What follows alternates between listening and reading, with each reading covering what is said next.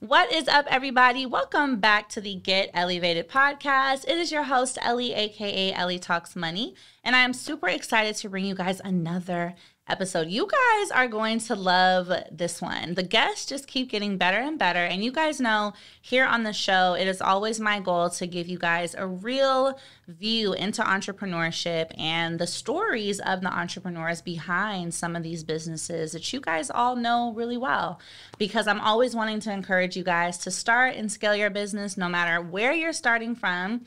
If these people can do it, so can you. So grab your notebook, grab a pen, and let's get into these gems. Listen, everything you need to change your life is already within you. You need to believe that. It has to work, or it has to work. You got this. Scale your business, make more money, create your best life, and let's get elevated. Welcome to the podcast. All right, y'all, welcome back in. So today's guest, this is really going to blow your guys' mind. So you guys know I'm on the Thinkific platform, right? You guys have seen me talk about Thinkific. You've enrolled in my classes in the academy on Thinkific. And it's so funny how things line up, because today we're actually going to be talking to Greg Smith, who is the CEO, founder, and mess cleaner-upper at Thinkific. So we're super excited to bring him in. And Greg, tell everybody who you are. Hi, Ellie. Really a pleasure to be here. Thanks so much for having me on your show. And thanks everyone for joining us and listening in. Hopefully I can give lots of value to you all here today.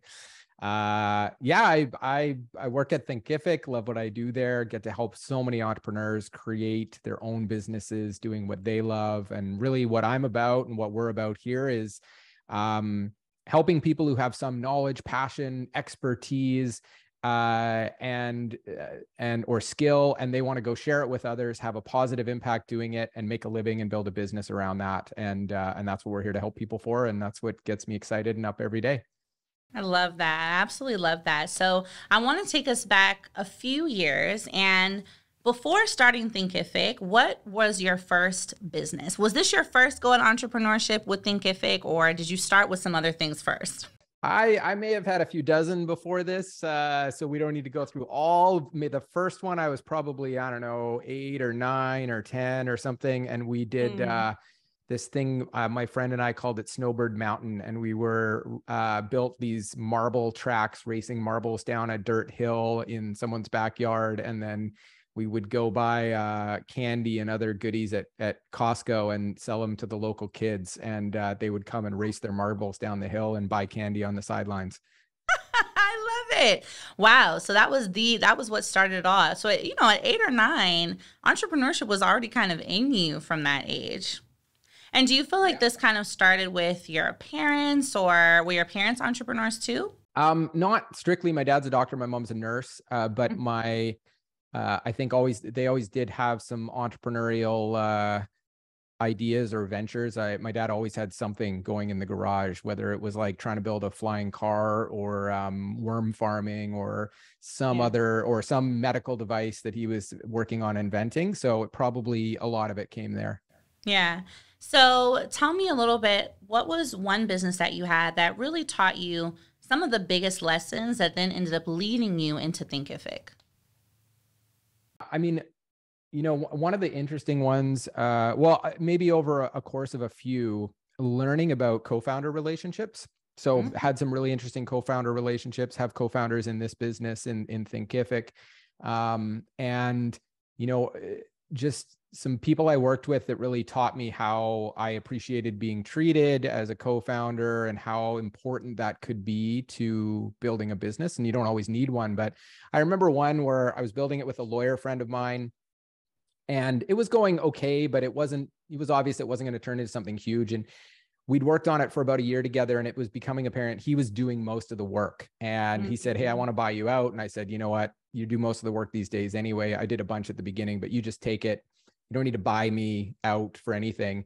And so he's like, "Okay, great. I really appreciate that. That's awesome, because we don't have a lot of money right now." So he took it, kept building it. And then he came back 3 years later. The business started to make good, decent money. And he came and then just cut me a check at that point and bought me out. And, I wasn't waiting for it, wasn't looking for it, didn't expect it. But it was just this high level of mutual trust and respect where you didn't have to battle over anything, and you got to really focus on building the business. And that was, I think that's co-founder relationships are definitely critical. If you're going to have them, I think in a lot of ways, it's more important than a marriage. Yeah. You get it right. I would agree. Wow, that's actually a really great story. And I have, a lot of entrepreneurs in my community will ask, well, how do I know who's the right partner for my business? How do I go about finding the right person to start a business with? Because it is like going into a relationship. And so for you, with your different co-founding relationships, what are some things you look for to assess, like, okay, this is a person I can do this with? Yeah. So there's definitely a lot of the person, and everybody is going to have a bit of different ways. One is, what skills are they bringing that are different than your own? Mm-hmm. Do your core values align on how you want to build this around team and culture is a big one. And then I would say you do your best on the assessment and take some time on it. But also think about the exit, because it doesn't have to be a bad thing if you part ways, if you plan for it. And so as a lawyer, I was always thinking, okay, how could this end? What should we do if it ends? And that, because if you let's say you're building something where you think it's going to take 10 years to be really successful. Like I'm almost 11 years in now at Thinkific, and imagine your co-founder leaves 2 years in and you just split the shares 50-50, or ownership over it. What do? Do you want to have a big argument at that point? So thinking through a little bit at the early stages of, okay, one of these days, one of us is probably going to want to go our own way. How are we going to deal with that is a great way to keep a good relationship, even after the fact. And then the other thing I think is a lot of people are often looking for a technical co-founder. So if you are, I think, or if you're looking for a co-founder who has a skill set you don't have, for me, that was software development. I was lucky it was my brother. But if you don't know the person well and know they have that skill set, find someone else to evaluate them, right? Like if you're hiring a developer to be your technical co-founder, have another super strong developer do some evaluation of that skill set before you kind of commit to that arrangement.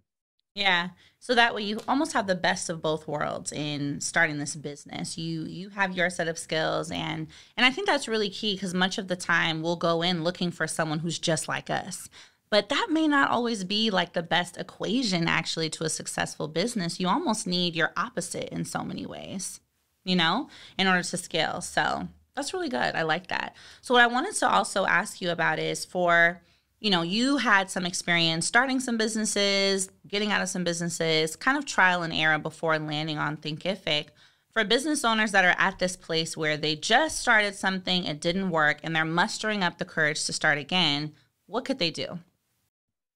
They're just starting up, didn't work. Now they're mustering up the courage to start the next one. Yes, yeah. Got to jump again to the next ship.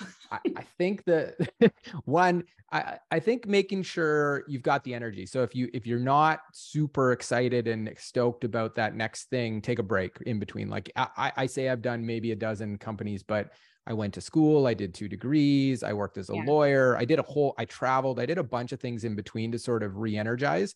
Sometimes I jumped one to the next, but mostly there was a break in between. And so I'd say if you're not feeling super excited and energized, because there's going to be draining experiences, then wait before you dive in. And then the other is just recognize that any of those setbacks are huge wins in terms of learning and experience. I don't think I could have been able to build Thinkific to where it's at today without all the failures or half successes or challenges and partial wins or lessons that I had leading up to it. So take it as, basically some serious experience you have that you can apply to the next venture, and remember to take it as experience and learn from it and apply it at the next go round. Yeah. And to keep your head up, right? Keep your chin up too, and just know that you learned those lessons for a reason. So I definitely want to ask you a little bit more about Thinkific. My audience knows the great relationship I have with you guys. We have so many students enrolled in the classes there, so I'm excited. What are some of your favorite things about the company you built? What do you love about Thinkific? Oh yeah, a lot of things. But naturally, at its core, if you ask me sort of like the why behind the why of all of it, is we get to make people's dreams come true, right? And a lot of people, like and the key people that I really love serving and helping their dreams come true is, first of all, our customers. They get to take that passion they have a positive impact on others, and build a business doing it. And every time I see someone do that, and it's life-changing for them, that's the reason I'm excited to be in every day. So that's something I absolutely love about it. Another one I think is the people they impact. So we have this really cool sort of ripple effect in our business where we help the entrepreneur, and the entrepreneur shares with their students, their customers, and that has this huge, massive ripple effect. And through us, because we've helped tens of thousands of entrepreneurs, and they've helped millions or hundreds of millions of students, might be hundreds of millions now. It's that amazing ripple effect that we get to have. And then a third really is the team. I absolutely love coming to work with the team. We have an amazing culture. Of very different people, different backgrounds. It's definitely not all the same, but that's part of what makes it really cool to be a part of this. And then watching their own sort of career aspirations come to life is another way we get to make people's dreams come true. So all of that together gets me pretty excited. That's so good. And having that, I can see your excitement every time I talk to anyone at the team at Thinkific. Everyone's just ready and happy. I'm like, this is great. You know, it really does feel like you get a good support system there. I love that. So connected to that, and the reason I wanted to ask you about some of your favorite things about the company you've built is it seems like Thinkific also has really clear values and really clear brand values. And when building a business, you know, a lot of the time, I know my students and entrepreneurs in general will kind of go straight to the strategies, the numbers, the et cetera, and that's important, but we may sometimes skip over the actual, what is this business going to do to solve people's problems, to change their lives? And what are some of the values our company is built on? So how did you go about building some of these core values that you now have for Thinkific and that your team lives by, or at least works by? So I think if I separate out sort of the mission and the vision and why we come in and what we want to do, which is really helping those entrepreneurs, you've got a knowledge and a passion, you want to have an impact, we want to make you successful and make sure you grow your business and earn revenues. That's our mission. That was sort of what we set out to do. And that evolved a little, but it was always really at the core of what we wanted to do. And I think having a clear sense of the impact you want to have, the kind of people you want to help, and is great. And then how you help them can evolve. Today, we're on the internet. 10 years from now, maybe it's all virtual or augmented reality. The tools to me don't matter as much as the impact we get to have. Mm-hmm. Then you switch over to core values. I think that is something fundamentally different. That to me is, and I know that's what you asked about, that is something that is much more in your DNA. So for us, we waited till we were maybe 13 to 15 people. We read a book called Scaling Up, the Rockefeller Habits. And then from that and a few others, learned how to put our core values together. And really it was about, this is not aspirational. It's not the kind of people or the kind of culture we want to have. It is, what are we? We're here. We've been operating for a few years now. We've got a team. The initial team is here. We're excited about what we're doing. Let's go around and talk to everyone and figure out why they come, why they love it, what's amazing. We went through a history of like people who really worked well within the team and those who didn't. And that helped us draw the differences of what do we want to be? What do we not want to be? And then we wrote that down, distilled it down to some core values, and then shared it. And then the key thing from that point is to live it in a way that it's, it must be part of a lot of the things you do. So it's built into how we hire, how we fire, how we promote, how we compensate, how we celebrate each other and our wins, how we treat our customers, is really built into everything we do. Wow, that's super key. And I love that you mentioned a part of coming up with those core values was actually done as a team. It's not necessarily something you do by yourself, but it's more of, now that we're all here together, like, what does this look like? What are we doing? What values are we already operating by? And really just documenting that. I think that's key. And I would feel like that is an element that becomes a huge part of the lifeline of a business. And it may be difficult to get to 10, 20 years without core values. Would you agree? Yeah, it's certainly critical. And I'd say it is amazing. Even looking back now, I knew it was important when we did it, but now looking back, it's very apparent how powerful it is, in that there were actually one or two things we left out of our core values when we were formulating them that we're seeing now. Well, kind of a problem that we didn't capture that, because it was the weird thing. It was one of the ones was, it was so core to what we were doing, that we just kind of assumed it and brushed over it. And so going back and working that back in has been critical. But yeah, they're amazingly powerful, and they will define what you create as a team and a culture and a company. Yeah. And creating something that lives beyond you. You know, I think what I love most about Thinkific and just businesses that exist outside of an individual is those core values will stay even when it's not you as the CEO anymore, or when there's someone else who's at the top, because it becomes this entity.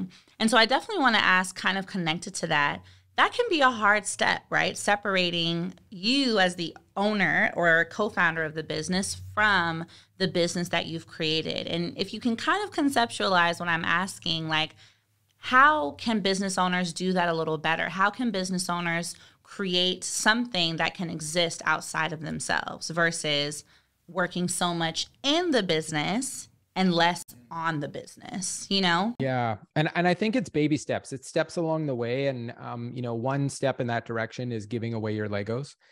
The way I like to look, which really it's delegating, it's sharing responsibility. And the way I like to look at it is about giving people the tools and the guidance and the operating, like what is important, like core values. But there could be other things. Like for me, looking at the return on investment of any activity that we take. So it's like, hey, we're going to write a blog post. Okay, well, how long is it going to take and how many people read it? That's a basic ROI analysis right now there of like, how long are we putting into it? What's the benefit we're getting out of it? Or what will the customers get out of it? It's one of the principles I use in making decisions. And so trying to teach the team that means that I don't need to be in the room, because I know they're going to think about the ROI. So step one in that whole process to me is learning to give away your Legos, but doing it responsibly. It's not giving away your Legos just means delegating, but it's not abdication, right? It's which means to give someone something and then just hope it goes well and step back. And, you know, to me, there's no hands off and there's no micromanagement. You got to create the rules and systems for people to be successful and check in enough, depending on their maturity of the task or the role. So if you're sharing with someone, if someone's going to take over something from you and they've never done it before, you probably need to be working with them pretty hands-on and regularly until they've got it figured out. If you've hired someone who's super experienced in this, maybe even more than you, then you're probably just checking in. How's it going? Let's make sure we're aligned on what success looks like, and let's check in along the way. And for one person, you could have different ways of managing them depending on the task. And so to me, the whole process there of, you know, being able to have more area of impact across your business and bring in more people and have more amazing things happen that you don't have to direct and control comes down to that amazing ability to lead and manage by delegating to the right level, to the right people, and managing at the right level. And communication too. I love what you said, that it's not abdication, because I think a lot of the time when we think of delegating, it's just like, okay, just do this. Let me just take the task and just do it. But truly, like you said, you have the confidence to not be present for every meeting because you know the team already understands to almost go down this internal checklist because of the communication you've had with them in order to do that. So that's a really big gem, y'all. That's a really big gem. So I wanted to ask you too, you know, let's talk about competition, right? In business, there's nothing new under the sun, essentially, right? Anything we come out and create probably either already exists in some way, shape, or form, or it's been done. And so I'm sure when you created Thinkific, there might have been other models out that were similar. How did you go about studying what was on the landscape and figuring out, and also having the confidence to create something that you knew was kind of already out there? So interesting thing for me on competition, I think, is if you don't have competition, if you're really looking at what you're doing and saying, I don't have any competitors, I've seen people sort of give investor pitches like that's a good thing. It's not a good thing. It means either you haven't done the work and there's competition and you're just blind to it, or there's probably no market for what you're doing. Now, sometimes there is something, but even if you're the first one to make an electric car, your competition is gas powered cars, right? Yeah. And that's a big competitive element. So competition is good because it validates to some extent that there is a market and an audience there, and it helps you show how you're going to differentiate. Another thing I think about it is comparison is the death of joy. So be careful not to compare yourself too much to the competition along the way. It can really rob you of the joy. Figure out it is good to do the analysis and understand that and check back in with it. But for the most part, you want to figure out what you're going to be super passionate about and really good at, and that should be differentiated. And then just lean into that as opposed to always worrying about what others are doing. When we got started, interestingly enough, so when we were starting, I actually started before we started Thinkific. I was teaching and tutoring on the LSAT, a law school admissions test, wanted to create my own course. And we actually went looking. I didn't want to build Thinkific. We wanted to find something that existed, and nothing really did. We found, at least that we could find, there were marketplaces. So kind of like Udemy, Masterclass, Coursera, not those, but similar ones existed. You could build your own with WordPress. You could build your own if you were a software developer, but nothing that was sort of off the shelf. My site, my brand, my content, my audience, my data, my revenue, my brand. And so we actually set out to build it. Now, as we got started, obviously competitors popped up and there were others in the space. And then we learned from that and adjusted and really focused in our strategy.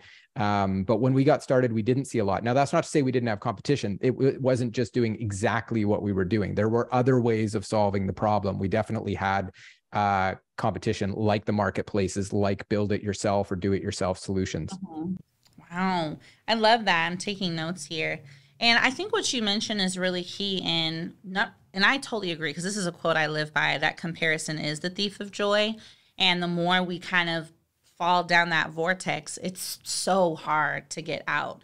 And that's something I tell my audience all the time. It's a good thing to identify the competition. In fact, it's your responsibility, but it's not to make you feel less about yourself. In fact, it's to help you see, okay, this is what they're doing, but here's where some gaps are, right? Maybe here's some areas that I can fill in with my model and retrieve some new or create some new customers who may have been looking for these gaps to be filled. And now here we are to be the ones to fill them. Definitely. Yeah. And one more thing I would throw in on the competitive side, because I love this idea and a book around it, is there's a great book called What is Strategy by Joan Magretta, and it's based on Michael Porter's teachings. And Porter is quite dense, heavy reading. I even struggle with it, and I've read a lot of dense legal texts. But Joan Magretta does an amazing picture book summary called What is Strategy, like so fun that it's got roller coasters and bears and animals. You can read it in an afternoon.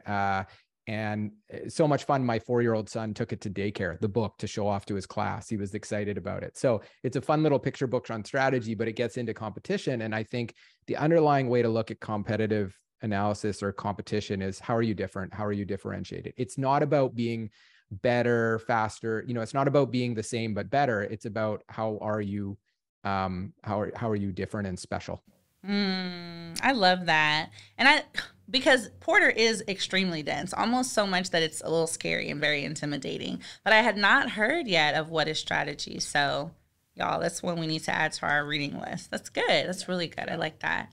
And I want to double back to what you mentioned earlier about seeing some investor pitches where they try to highlight, oh, there's no competition, we're the only one in the space, and it's kind of like, that's not necessarily going to get you the funding. And so connected to that, what can business owners do in those situations, right, where they're pitching to a room of investors? What do you think, and what have you found success in as things you can highlight in your pitch to get the yes? Yeah. So there's a lot of great resources out there, but I see there. I'll highlight a few of the things I think I see that are a bit different than what others talk about. There's some really good resources out there on sort of investor decks, and you can just search for standards around that. If you're in the software space, I like what Dan Martell's put together around how to pitch investors. But some of the things I see that I think are a bit different is, fundamentally, I look at it as you're telling a story with data, and you want to, the story is how you want to inspire people. It's the thing you're passionate about. It's the mission, the vision, the journey that you're on, the impact you want to have in the world, the people you're going to help. and then you back it up with data. And you can't forget to bring either one of those elements to the story. And this goes to any pitch, even if you're, I think, pitching a customer, if you're pitching a partner, but especially for investors. So the more you can align your data and your story, and I don't mean falsely, but just, make sure they line up. And that, for me, that often means starting with the story we're telling, looking at the data, and if necessary, even adjusting. Hopefully you've got a story that aligns with your strategy that's built on your data, but it kind of depends on how mature you are in this process. But making sure your data backs up your story and your story aligns with the data. And then what I like to do, which is a little bit counter to a lot of the pitches I see, is the first half at least of my pitch story is facts, because almost every deck I see starts with a big up and to the right chart of all the money that this investor is going to earn or the company is going to earn, but it's all future looking. So in my decks, the first half of the deck at least is all historical looking. It's only facts. And the reason is, if the first thing you show an investor, they're trained to be critical. They think they've been not lied to, but they've been sold things that are unproven so much that the first time you show them a slide, they're thinking, how do I criticize and tear this apart? What is wrong here? But if you open with, here's a fact, here's a fact, here's a fact, here's a fact, well, you're telling a story. And then you say, okay, so that's all true. Then they know it's true. They're starting to sort of put aside their disbelief. Now you can go into like, okay, let's look to the future, right? I find that approach works quite well. Just puts people in a different mindset of accepting what you're saying, rather than trying to look and poke holes in it right out of the gate. Yeah, I can definitely imagine that it probably brings their guard down a little, because you're presenting them with all this truth. So then you can kind of go in and say, now let's imagine this next world, right? This next option. Ooh, that's very juicy and good. I like that. All right, you guys. So grab a water, open to a new page in your notebook. We're going to take a quick break and we'll be right back. Hey, future millionaires, thank you so much for tuning in to Get Ellievated, my live coaching and podcast show. I absolutely love sharing this value with you, and I want to make sure that you're tapped in to all the other resources I provide for you here on the channel, as well as in my academy, Ellievatedacademy.com. You guys know that I'm so passionate about helping you start and scale your businesses online, build business credit, get access to funding, and just overall creating multiple income streams. So I want to make sure that you are tapped into my Wealth Masterclass. You can get the link to that down below, or by going to Ellievatedacademy.com and enroll ASAP. I'll see you guys in the Masterclass. Bye. All right, you guys, welcome back. Super excited to continue the conversation with Greg. So before our break, we were talking about your kind of hack and pro tip when you're presenting to investors is, instead of leading with, this is how much money you're going to make, instead leading with, hey, here's the facts. And the facts show XYZ, which kind of lets their guard down a bit and gives you the opportunity to then tell this story. And so connected to that, once you go into telling the story and then you are presenting it with future, how much they could make, how do you go into calculating that? Like, how do you project on something that is new, that is a first time invention? How do you come up with kind of the data to back that up if it's something that hasn't existed before your company? Yeah. So ideally it depends. And this is something with pitching, is when I was starting out, with Thinkific, I'd say one of the mistakes and maybe poor advice that we were given was to start pitching investors from day one. And, we learned from doing it for sure, but it's not a great use of your time when you're just getting started. And I think, barring the friends and family or the occasional angel investor who really believes in what you're doing, you're not going to find a lot of investment until you have some results. And so when I talk about starting with facts, a lot of it can be, some of it can be, if you have no results, it can be, what is the size of the market? How many of these kind of customers are there? What are some competitors doing in this space, and what are their results? Because of a competitor being successful is an indication that at least there's a market where you can be successful. Things like that are facts. What we opened with, and actually, if you just Google Thinkific investors, or go to investors.thinkific.com, you can find our pitch decks. And so you can look at examples of this, but we, especially our IPO presentation, but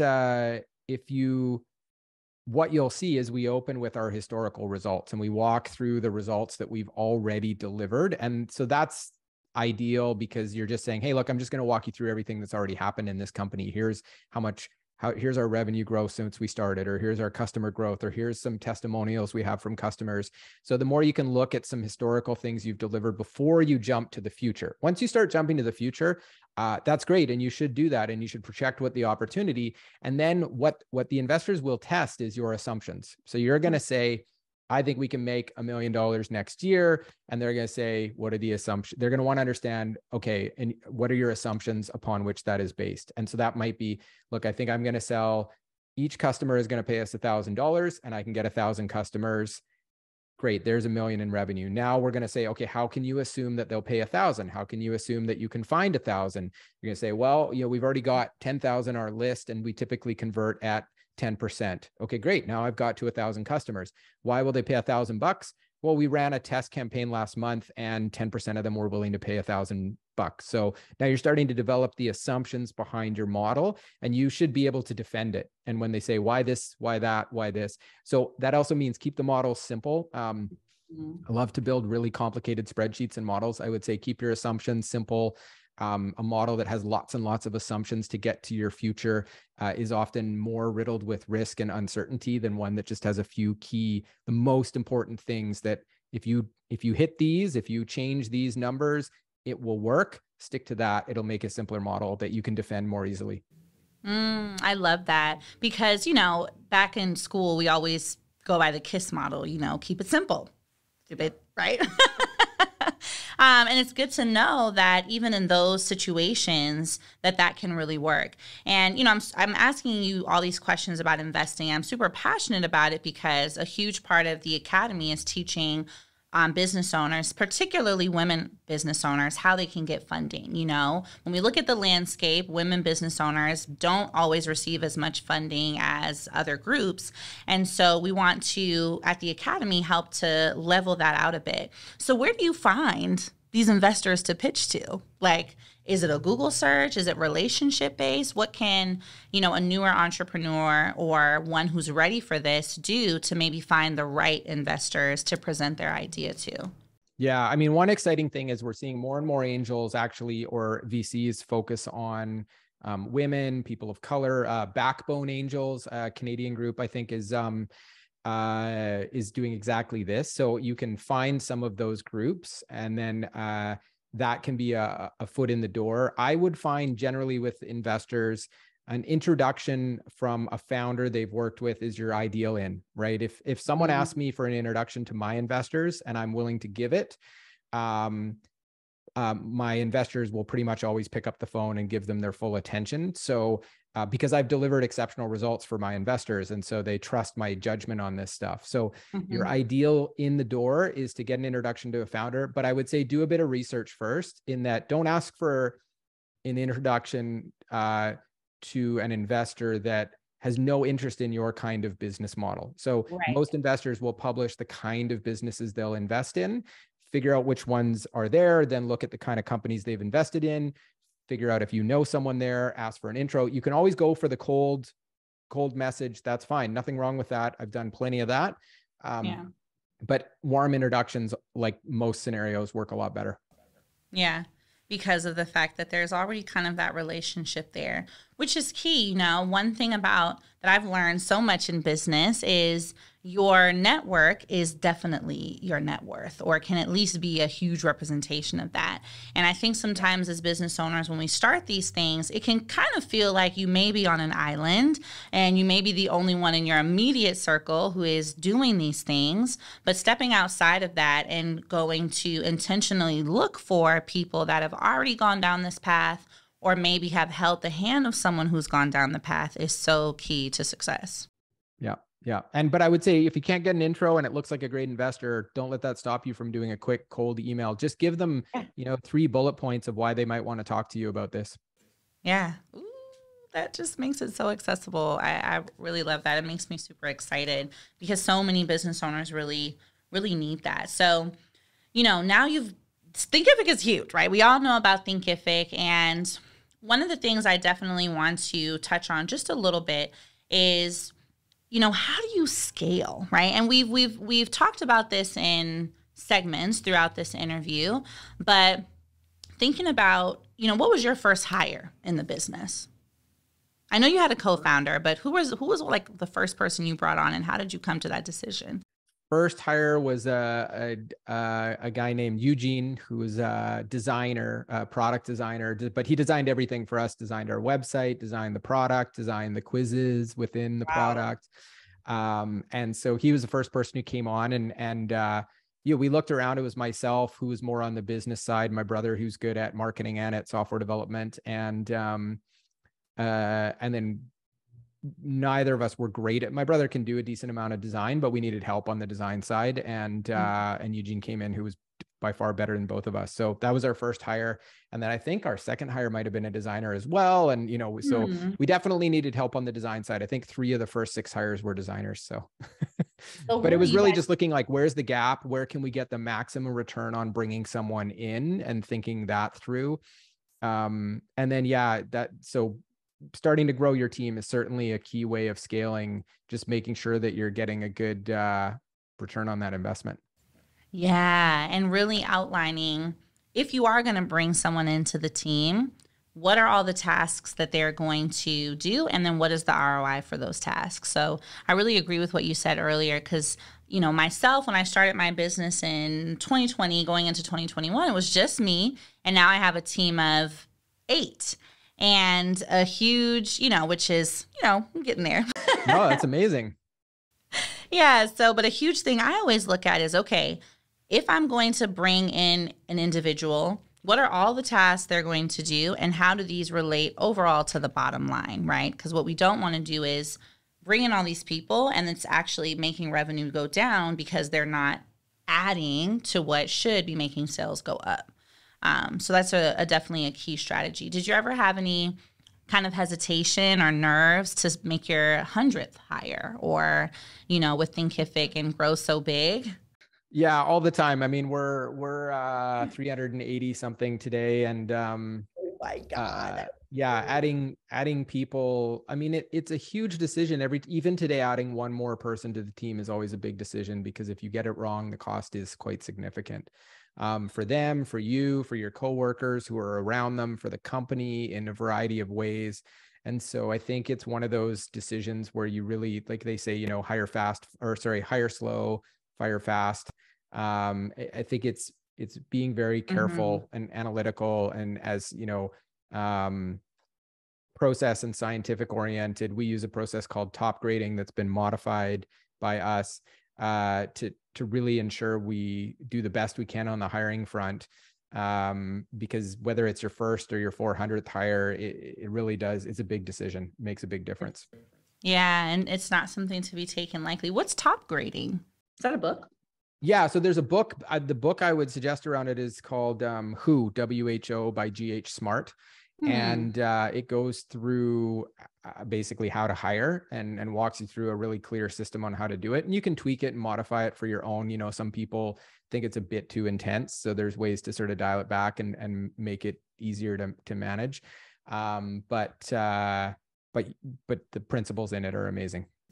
Yeah, that's a good one. I'm definitely going to write that down. So speaking of books, what is a book you're reading right now? And then what would you say are your top 5 favorite books, specifically kind of around entrepreneurship and business? So you don't want my science fiction and fantasy ones? Yeah. Ready Player One and Right, Wise all Man's the good. Fears, and no. Look, I love that What is Strategy by Joe Magretta. I love Michael Porter as much as it can be dense. I haven't gone through all his stuff. I'm a huge fan of Jim Collins, read everything he's produced, except for maybe one little one. So a good place to start on Jim Collins, actually, there's a tiny little 52-page mini book called Turning the Flywheel. And it actually covers a lot of the key concepts across his other books.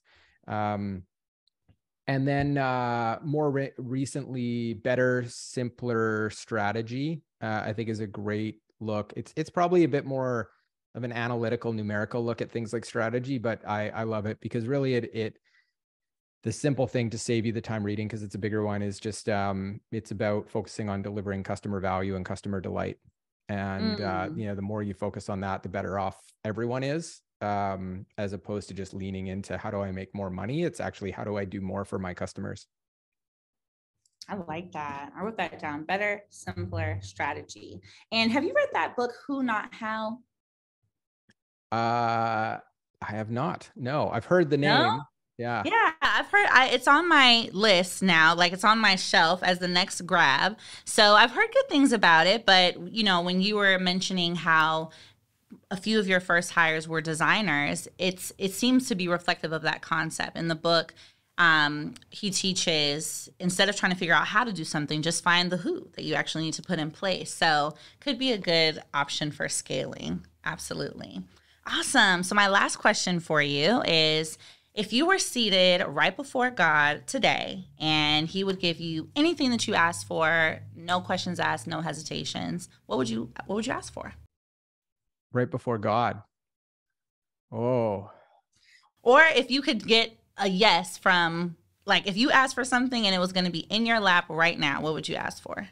Yeah, I mean, look, if you're asking that powerful a question, if I can't, you know, I'd be tempted to try and cheat and ask for, you know, a million wishes so I could keep asking for all sorts of good things. But I mean, hey, if we said anything, that's a smart one. That's how us business owners think. But if we narrow down to one thing, the thing that, you know, I do what I do at Thinkific and love it. I have an amazing family, health, and all sorts of wonderful things. I would be looking for environmental change. I think, you know, when I look globally, if you're talking that kind of change power, it would be around environmental change. And I mean, even for me personally, with the wealth I've generated and will from Thinkific, that's probably where all of it goes in the long run, is what we can do environmentally.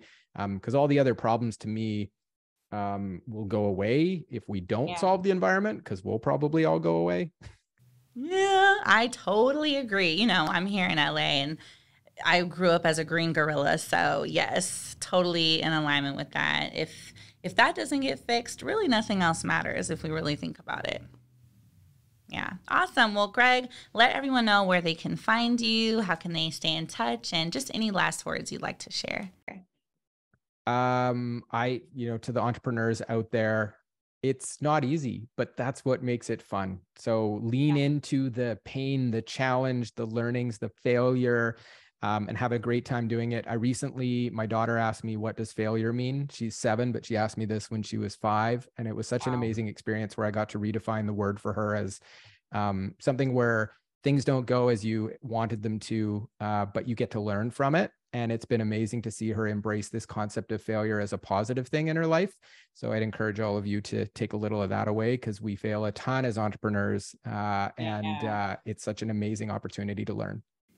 It is. I actually really love that. I have 4 kids, 8, 5, and my twins are 3. So they haven't asked me that question yet, but we might have to bring that up as a dinner conversation tonight. It's a good one. Yeah. Yeah. I mean, I do ask her every day, what's something you failed at? Because if you're not failing at it, you know, you're not trying something difficult. Yeah.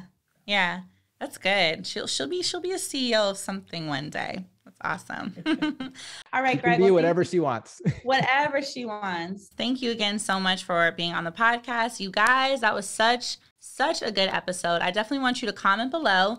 What was your biggest takeaway from this? And if we should do a part 2, you know, we've had a couple guests come back for a part 2. So if you guys want more and this was a great conversation, let me know.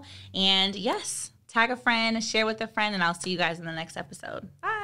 So if you want to be on the next episode of Get Ellievated, or if you want to be in touch with me and the team, then you can email podcast@getellievated.com or find me on Instagram and email me at hello@ellietalksmoney.com. Either way, we cannot wait to have you on the show and have you apply to be a guest for a part of the live business coaching. I'll see you guys soon.